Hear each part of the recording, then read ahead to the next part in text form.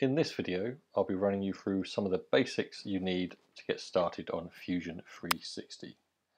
First thing you need to know is how to create a new project, which once you've opened up Fusion 360, on the left hand side you should see something similar to this, where it says new project, so click on there and just give it a name. So if you're doing Unit 16 for BTEC, or if you're doing R107 for Cambridge Nationals, best to just call it that. But if you're just doing a fun project, give it any name you like. I'm going to do this as DPI tests.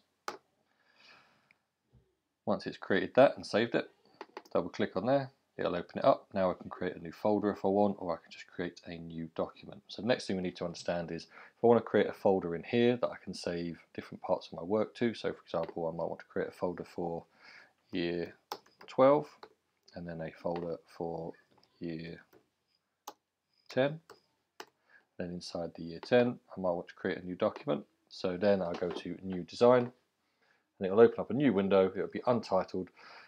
You might find that it won't allow you to save this document until you've actually put data into it, so until you've created an object or something like that. So don't panic if you try and save it straight away and it won't work. Just do some work and then save it.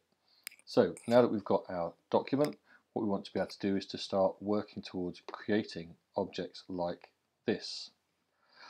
One of the ways you want to do that is by creating separate files for each of these objects, or creating each object as a different component within the same file. Now I find it far easier to create separate files for each component and then bring them all together in a separate new design later on when I want to do an assembly drawing. But some people just get carried away and start drawing loads of stuff on the same file, which is fine, but just don't draw the same thing on top of each other and then expect to explode it later on. It's a lot harder to do if you want to then separate this out later on than it's a lot harder to do if you want to separate out later on and you've drawn it all as one piece, because then you've got to start cutting it up and drawing in extra details. If you draw these all as separate things to start with in separate files, all you have to do is drag all the things from the different files into one new file and then you can play around with it there. So here we're going to create just a simple object. Now you'll see that this is just a blank screen. It does actually have a grid in the background. What we'll need to do is to go to Visual Style, make sure it's on Shaded with Hidden Edges, go to Grid, Layout Grid, and now we can see what you will need to be able to use to measure all the things on the screen. So once we've got that, we can now look at using these different axes to complete our work. As you can see, when I do this with the Orbit tool, it lets me move around. This is the base, so you've got your X, Y axis and your Z going up. In order to draw something, what we need to do is to go to here and create a sketch. When we click on that, it asks us to choose one of these planes to draw on, so it becomes a two-dimensional view of that plane. To start with, it will only give you the X, Y, ZX and so on axes. You can actually type it in to choose one, but you tend to just click on these on your first drawing. So if I want to put it on the floor, so to speak, on the surface, I put it there. If I want to put it so that it's facing me, as you can see, this is the front, so that would be the front face. And if I want to draw it so that I'm looking at it from the left or the right, I would do it there. As you can see over here, this is left or right.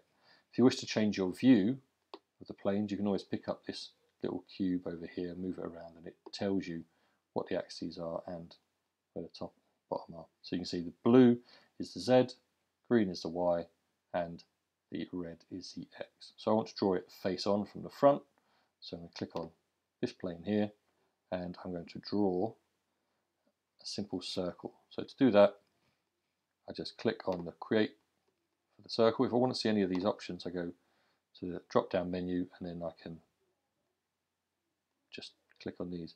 Now if you right-click on these, I believe, oh, the wrong one. One sec, go down. When you go to a tool, if you go to this option here, you can actually pin it to your toolbar. So if you find that you're using the same tool over and over and over again, and you don't have to keep coming down to these options, when you go to the tool, go to this little option button here, and then you can actually create a shortcut key as well. So you can customize Fusion to do whatever you want. But for now, we're just going to draw a circle. So we click on the screen, you can see it's jumping to the grid, and I'm asking it to do that here. Oh, am I? Down here. Yeah, snap to grid. If you don't like it snapping to the grid, you can turn that off. If I want to see the grid in more detail, I just zoom in and out. As you can see, it tells you what the distance from your 0 point here is. So I'm going to click on the grid, drag it along. If I want a specific dimension, I can type that straight in. So I want it to be a diameter of 20. So type in 20, push return. Everything's in millimeters. We can change that if we want. So I've got a 20 millimeter diameter 2D drawing, 2D sketch. If I want to add anything else into that, say a central circle here, I can do. I can do that at 10. So now I've got two overlapping ones. I can always add a rectangle in. Don't know what I'm drawing yet, but we'll see. There. So I've drawn some bits, finished my sketch, and now on the screen you can see I've got all these different parts. Now you can see where they intersect, it's creating specific geometry, specific shapes. So now I can use the orbit tool to go back to a three-dimensional tool, and you can see it's just completely flat, it has no thickness. What I want to be able to do now is use the extrude tool to add thickness to some of these parts. So what I want to do is I want to extrude this section, and this section to create a hollow cylindrical object with a sort of rectangular additional part along the top. So if I click on here and then also click on here, you can see this profile changes to 2 selected objects, 3 selected objects. If I accidentally select the middle section, I can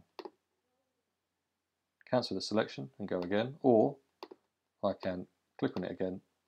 Nope, that didn't work. So cancel the whole thing and add those in. Now I can type in the distance I want to extrude it, or I can just drag it. So I can pick it up and pull it along to extrude it, or I can type it in. But before we do any of that, we need to look down here and understand that there are lots of different options available to you.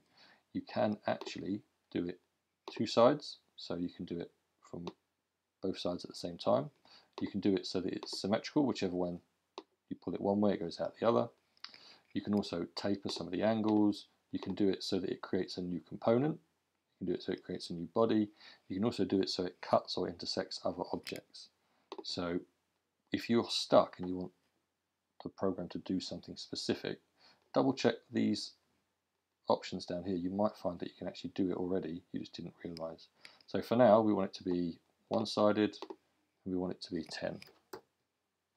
Go over here, type in 10, and there we have it. I have a very simple object which is the shape I wanted. Now let's say I wanted to put a hole in this face here. I create a new sketch. Now instead of drawing it on this plane, which is on this red line along there, I actually want to draw it straight onto this face here. So if we look, this face is beyond that red line. So instead of using these parts here, if I cancel my sketch, if I go to construct offset plane, I can click on that surface and it will ask me what distance I want to offset it from that surface. Now, if I want it exactly on the surface, I leave it at 0. If I want it to be offset by a specific amount outside the surface, so beyond it, not touching it, I can just type in whatever number I want. But if I want it offset inside, so I want it to go into the object, I just do it as a minus and it will go back in. So wherever you need that plane to sit before you start drawing, that's what you would type into this box here. But for now I just want it on the surface. I then go to sketch, click on that plane. If you ever need to find your planes, they're here under construction. So all the planes you create during your modeling will be down here, so you can always click on them to work on those. One of the things I would say though is that the center point, the 0 point, does change. So if you're struggling to find an exact point you want here, you can actually put in construction lines. So instead of drawing a normal line that would then be able to be interacted with, you can draw a construction line and just say, right, I want to find out what 5 mil is in from here. So you do that, push 5, and the end of that will be right there. And so then what you could do is say, right, I know that's 5, and I want to come 6.5 down, so 6.5, and then that tells you that that point there is where you want to put your circle. So now I create a circle, I take off the construction option, and I want that to be 4mm, and I finish my sketch. And now you'll see these exist. You can always go back into that sketch and delete these construction lines if you want, but they won't show up in your final model. I can then extrude this. I'm going to go to cut, and then when I pull it into the object, you see it goes red. And if I want to, I can do it exactly so that I know the thickness of this object was 10, I believe.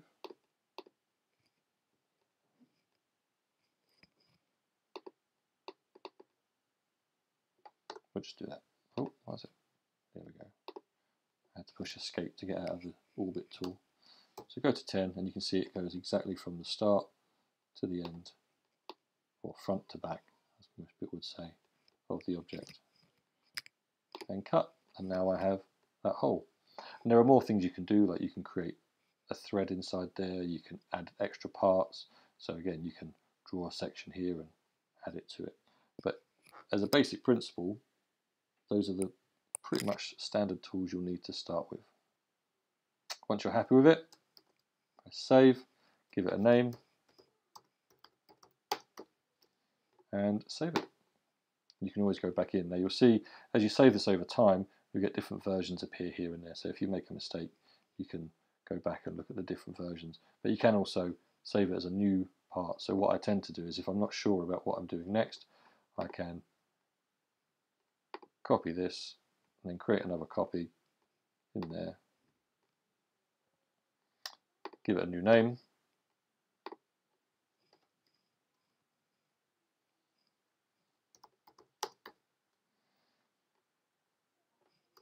and I can open this one up, play around with that to my heart's content. If it's correct, brilliant. If it's not, I've always got an older version of that here. But there you go, you should be able to go in now and have a fiddle with Fusion. See how you get on.